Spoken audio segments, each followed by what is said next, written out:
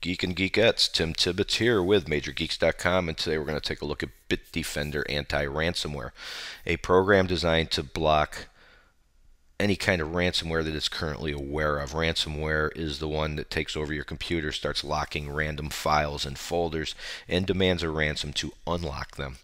Now, it gets a little tricky here. We've had a lot of questions, so that's the reason for the video. You have CryptoLocker, which is the primary ransomware program, and then you have CryptoWall and other variants. This intends to protect you against CryptoWall and its first two variants. I do know there is a third variant. I don't know how many others there are, probably dozens, who knows. Basically, what you're going to do with this program is you're hoping to protect two of your folders. It mentions it right here. It wants to block these two folders because once that executable gets in those folders, it's automatically encrypted, and now you're screwed because it's just going to keep popping up, pay us our ransom messages, and it's going to continue to lock files and folders, and it's going to continue to raise the price if you don't pay right away.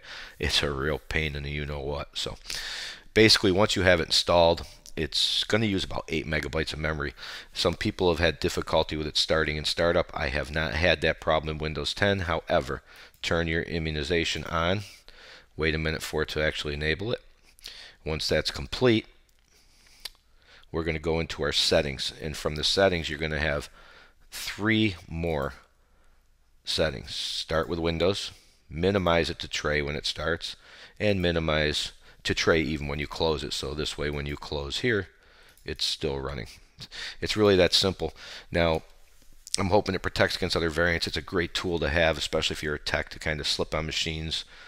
Maybe you have a business you're dealing with who has this problem. I've run into it. It's nice. Another option, not to sell you or anything, but I'm a big Bitdefender guy. They're consistently rated #1 or #2 month after month, year after year, is the best antivirus protection out there.